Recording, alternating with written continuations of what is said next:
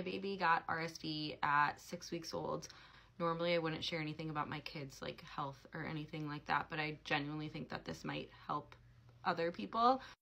My pediatrician called it like the scariest virus for babies under 6 months old to get, but luckily we do have an RSV vaccine now, so I did get that while I was pregnant, and my son's symptoms never got worse than like a small cough and a little bit of congestion.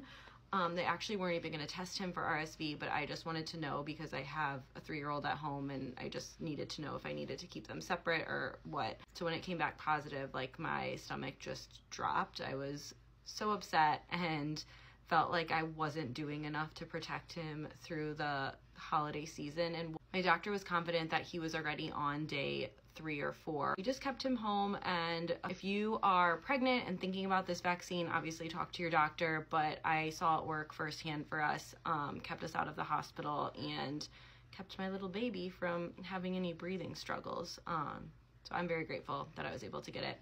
Hope this helps.